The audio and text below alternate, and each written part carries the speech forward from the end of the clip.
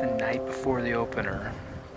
I got here yesterday about 5:30. I didn't have a lot of time to go scout. I had a little time and I found a bunch of deer, but nothing big. Set up camp last night.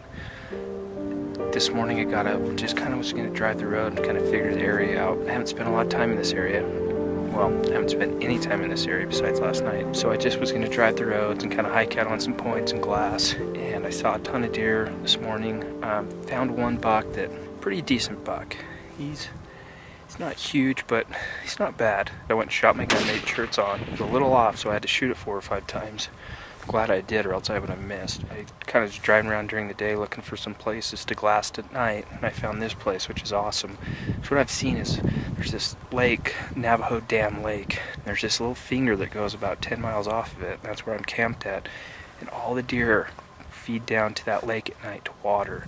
So I'm sitting up here overlooking the lake, and probably seen, I don't know, 40 or 50 deer tonight. Bunch of little bucks and does and fawns, nothing big, but if I stay here till dark, I think I'm gonna find the big one. So tomorrow's the day. Let's see what happens.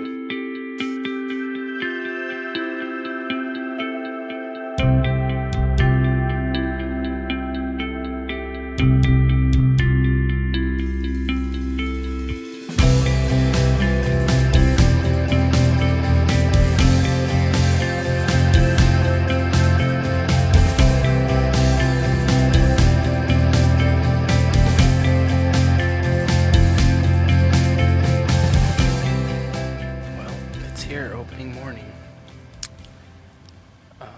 I had a good plan to go kill that buck I found yesterday morning. I knew right where he was going to be, knew exactly where I needed to be. He wasn't there. I was there at 6:30, an hour before light. Had the camera set up, ready to go. Couldn't find him. I had 200 other guys with tags out here too, so you gotta expect that people are going to be hunting where you are. But so I've just been following the lake all the way down, hiked about 2 miles from my truck. I've seen a ton of deer, probably, I don't know, 60, 70 deer this morning. Bunch of little bucks, bunch of does, bunch of fawns, which is good. It means I had a good fawn crop. Seems like all the does have twins, and some of them, like this has triplets. I'm gonna just keep skirting this lake. Hopefully find one down bedded. It seems like all the deer are concentrated right on the side of this lake, so we'll see what happens. Gotta enjoy a snack though. My Golden Valley Natural gives you a little bit of protein when you need a boost. It's easy to pack. That's what I like. Okay, let's go kill a deer. Okay, it's time. Done.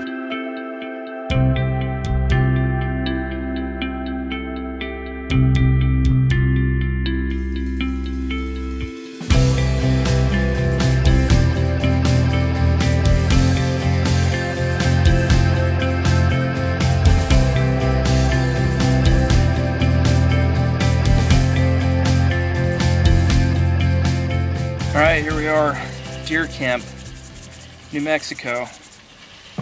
It's basically, we're halfway through the hunt. So it's a 5-day hunt. This is the 3rd day.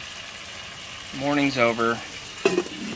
And it's the first time I've seen my camp during the light since before the hunt. So the last 3 days I've been leaving about about 5:45 every morning, getting back about 8:30, and it's been tough. Like, I've been seeing a ton of deer.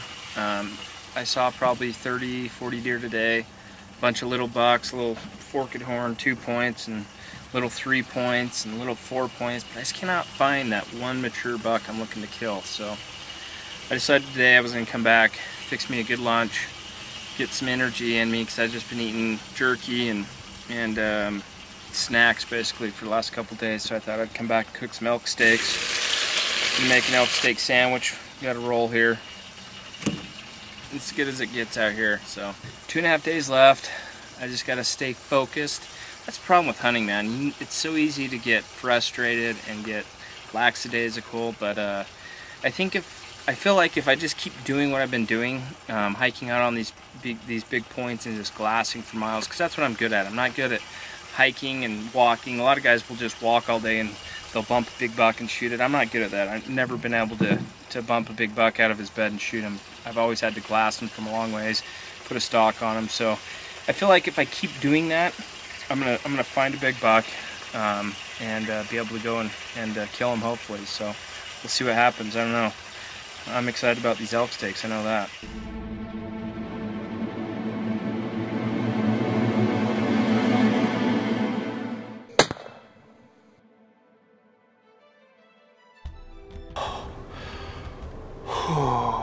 Wow, I just killed a buck, finally. Speechless. Oh, I don't know what to say. I have put so much freaking effort into this hunt. I've been gone from camp from sunrise to sunset every day, hiking, glassing. Let's go get him. Can't believe it, man. Like I was saying right after I shot it, I have worked so hard and I have been so frustrated. I've seen so many deer. I see 100 deer a day at least, but they're all does and fawns and just little, you know, 2-year-old, 1-year-old little bucks. Man, 5 days of that, and finally last night I said, I give up. I'm done. I can't find any big deer. There are no big deer on this mountain. Well, man, that's when you give up. That's when you fail, because you know, a lot of people like to give life lessons and about life, and I don't know, like, maybe this is why I'm into hunting so much, is because when I learn something really important that will help me with my life, it's usually out on the mountain. And it might sound really cliche and really silly, but man, persistence. It all comes down to persistence. When you give up is when you fail. I hunted hard, and I knew if I just kept pushing it and pushing it, eventually it will happen. So it did. I could not be happier. I cannot be more humbled right now. It's been an awesome experience. 6 days by myself in a tent. This is a once-in-a-lifetime deer for sure. Man, awesome. Awesome buck. Thanks, man. Awesome, dude.